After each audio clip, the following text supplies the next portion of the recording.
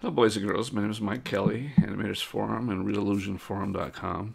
I wanted to show you something today. I'd actually seen somebody else do this, and I played around with it a little bit, and I didn't like what I was seeing, and I'll show you why, what some of the problems. But in any case, I had this set. This is this hell set. Let me bring this over and show you what it is. It is this terrain, I think it's an Inferno terrain stuff. And on the surface of it, it doesn't seem like it's all that detailed. It exports very quickly, but 3D Exchange will not import it. Even when I use my usual trick, and I think I've shown you in some other videos of cutting it down, you cut it down into pieces. And even if I just cut it all the way down to just the terrain, it doesn't work. And I have a feeling that's because the textures of the terrain are too big. In the past, I've done some things like bringing it into Blender and reducing textures there and stuff. But I'd seen this trick before, and like I said, I tried this before, and I didn't like how it worked. But I'm going to show you the pros and the cons of this. So what I did was, here's the terrain itself, and here's a Genesis figure. I just went here and added a Genesis figure into this terrain somewhere. I just dropped it in. And then I exported the whole thing as an FBX. And then, inside of Transformer, inside of, I'm still tired from tennis. Inside of Character Creator 3, I went to Transformer and opened up that FBX file.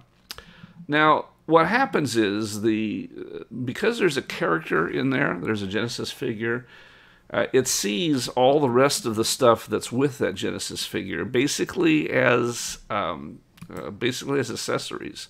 So you can bring it in that way, and here they are. They're all accessories. Now it says, hey, you know, this mesh isn't bound properly, but you don't really care about that. So you bring it in. And because this is a 64-bit program, Character Creator 3, as opposed to 3D Exchange, which is like the Model T of Real Illusion products. I honestly don't know why anybody would spend any money on 3D Exchange, given that it is a 32-bit program. It's a ripoff. But in any case, because this is a 64-bit program, it can load in the whole thing. And you can see it. The video memory is, I don't know, 1.6. Honest to God, even trying to load in any part of this in Exchange didn't work, even cutting it down. So this works, and then what you end up with is you have essentially a scene with an avatar with all these other things here. Okay, the avatar and other things, and then you could go over to and this is the project I've actually been working on for quite a while with this, but we could go in, since I've saved this, we're going for a new project. We could go in to a blank scene here, and then go ahead and go File, and then export the character at iClone. So basically, this is going to send this whole thing, including the all these accessories, over to iClone.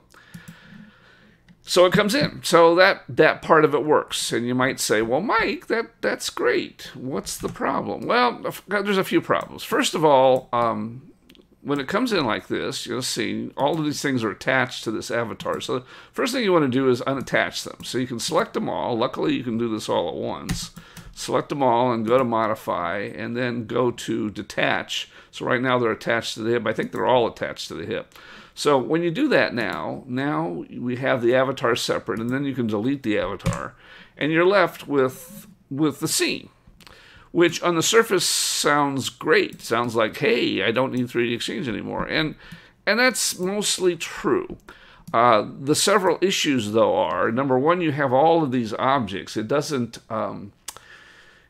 put these as part of one set, so instead everything breaks out, and sometimes that's okay. In this particular case, it's not horrible because there's not a whole lot, but I tried this one time with a set where there was just a crap load of accessories. I mean, there were hundreds of things that normally in the Daz program were not a problem because they were combined in the set itself, but when it came over to iClone, it was just a mess and really difficult to deal with. So there's that. But the bigger issue is this, is that the textures don't always come in correctly. So, for example, if I go here, whoops, first of all, if I pick something and go into the textures, you'll see that it did bring in the base color and it brought in bump maps. It doesn't bring in the metallic or the roughness, even if there are metallic and roughness maps. I don't know why that's the case. It really should. It does that on clothing. I don't know if it's maybe this particular set just doesn't work. But it's a real problem because I can't even use my routine to fix this because my routine assumes that all of it's all in one set and not on these separate little pieces. So that's one problem. But the bigger issue is this. All of the bump maps for this stuff come in wrong. See this bump map? It comes in at 2. Well, that's just wrong. It's just not going to be good. I mean, if you can take a look at some of this stuff, let's take a look at, like, say, this texture of this pillar here. This normal comes in at 1, so there's nothing there. As soon as we turn it up, well, actually, maybe you can't really see that very much on the pillar. Let's go back to here. We'll go back to the wall setting, this cliff setting. With the bump map at 2, you don't really see much. If we bring it up, you'll start to see. See how that texture comes in there? So this has to be a lot further up. And unfortunately, because it's split everything out, it's split it out at all these things, and it doesn't link them together as it would when you normally were bringing stuff in through 3D Exchange, you'll have to go ahead and each one of these things, you have to go in and you'll have to modify each one of the textures, which, you know, sometimes some of them have a lot of textures. Like on this bones, for example, you modify that. It's 4 different things. So each of these bump maps for all of this have to be bumped upwards. So your arms are tired. Now, I could write a Python routine to go ahead and bump the strength up of all these bump maps, and I might go ahead and do that anyway.